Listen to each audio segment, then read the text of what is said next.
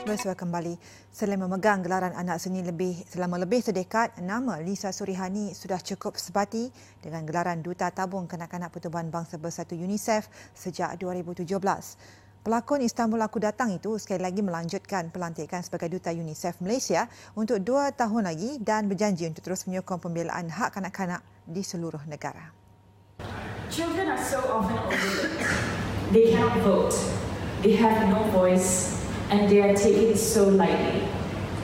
We brush off children's issues as an afterthought or a soft issue. It is my honor to be able to amplify their voices, not to speak on their behalf, but to demand attention to what they have to say. We need to understand that children's issues are never just children issues. It affects us all, the community, economy, the country.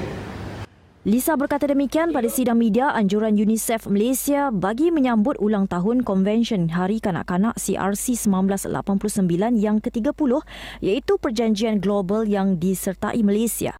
Perdana Menteri Tun Dr. Mahathir Mohamad antara pemimpin yang menandatangani undang-undang antarabangsa ini pada 1991. Things that no one wants to hear, things that no one wants to read or write about, but the world needs to know what they are going through. Malaysia needs to know. And when I come back, I'm relying on your help to raise awareness on what is going on in the refugee camps in Bangladesh. A child is a child even if they are a refugee.